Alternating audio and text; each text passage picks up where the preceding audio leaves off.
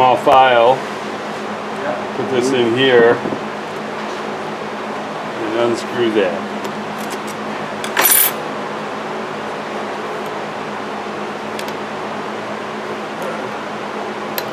And there should be a gasket there. If not, it would be stuck right there. But you save that.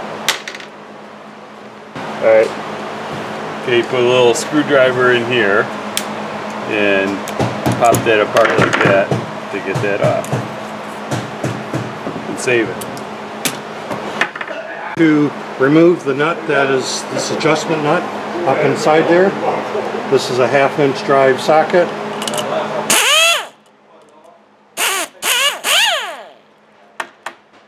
And we're going to save that nut for later. Then using a 7/16 socket, we're going to remove the 4 screws that are holding the solenoid on.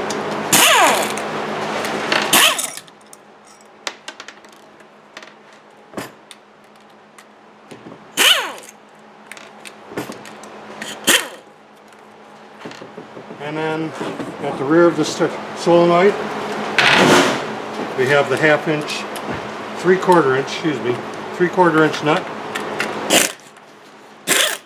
to remove the jumper strap.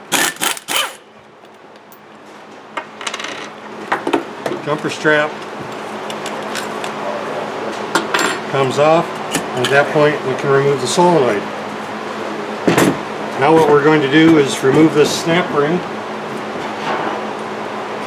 and we do that by compressing the spring to allow us to have access to the snap ring.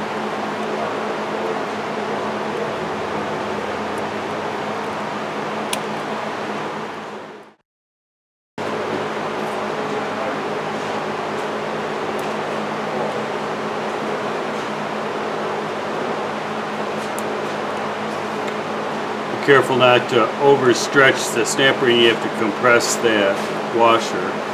Lift that off. Take all of this apart.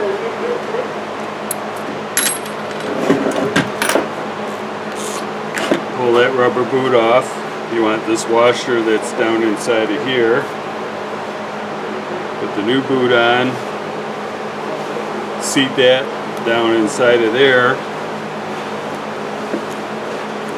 Pop, push that down into that groove. Now you're going to put this washer, the cup side up.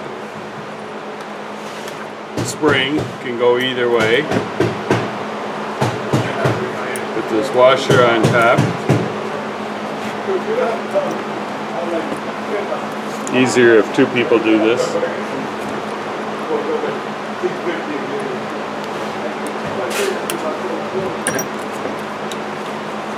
Get down in there.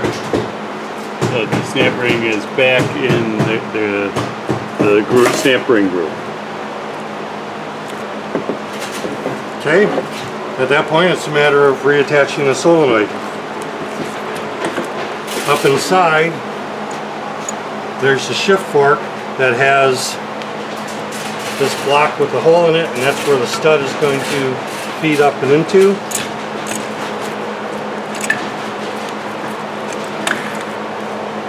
And then we can start our nut.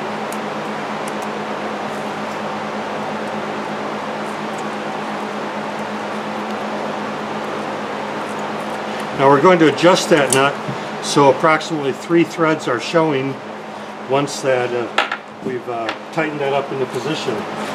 This time we're going to reattach the solenoid screws, and we're again going to use the Loctite sealing process by applying a drop of Loctite on the thread.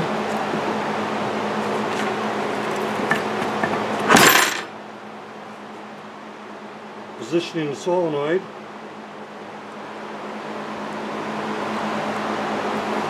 Put the socket in here. We also use the nut driver.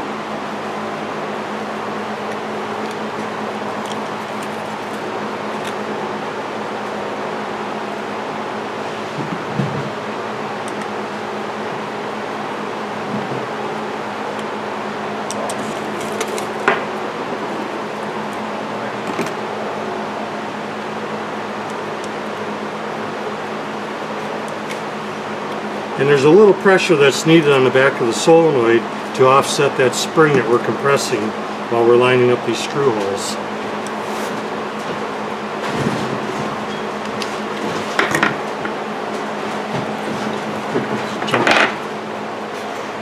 Reattach the jumper strap.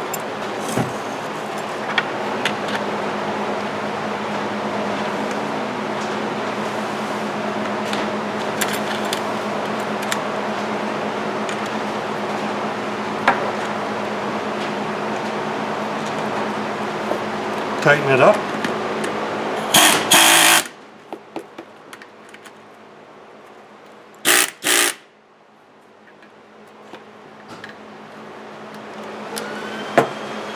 Then we'll tighten the 4 solenoid nuts. Bolt. Be careful not to over-tighten them and break them. So drawing our attention back to that adjustment, we're going to use the impact. What will happen is that the stem of that plunger might want to spin in the process. So having the impact helps to tighten that up. And again, we're looking for about 2 to 3 threads extending past the face of the nut. At this time, we can reattach our clamp.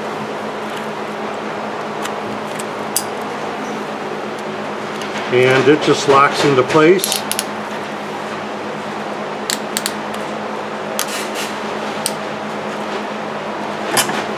A large pair of adjustable pliers.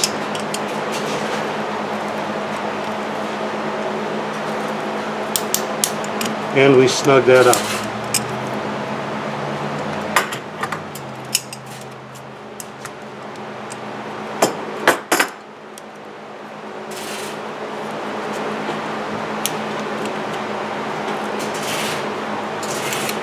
You want to basically ensure that the clamp is lined up, centered on itself. Then we're left to reinstall this inspection plug.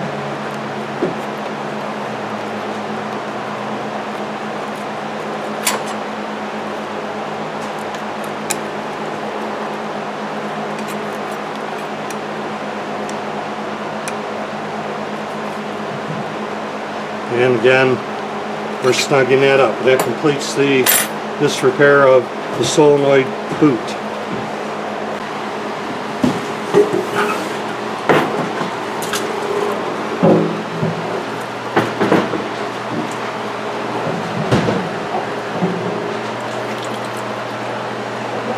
So we've placed our starter into a container of water, and we've got pressure hose going into the mounting surface, and we've sealed the driving housing. There's a little bit of trapped air up inside there at the moment.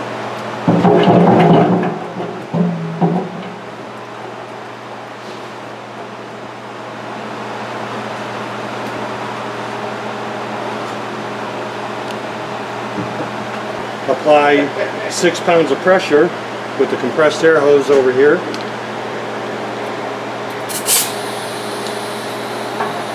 Over here, we're going to show 6 pounds of pressure.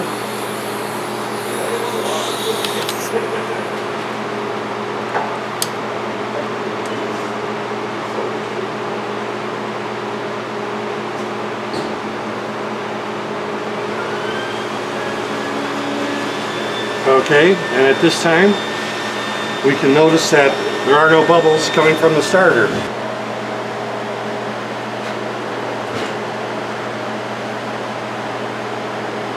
So we'll notice that the changes that we've done have effectively yielded a watertight unit. And that concludes our water test.